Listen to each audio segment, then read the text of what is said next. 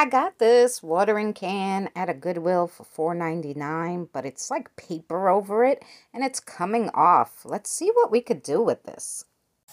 When all else failed to get this paper off, we're going to do hot water and this sponge. Phew! Okay, all the paper is off and it's actually quite pretty. Okay, there it is with my gold rubbing buff.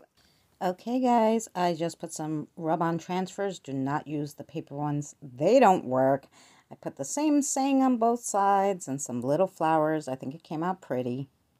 And we're finished. All I did was take some double-sided tape and put the ribbon in the middle of the handle. Put a little bow, some embellishment bees. They look so cute. There's the other side of it. It really came out good, guys. Matches with my decor. That's how you recycle something from the Goodwill.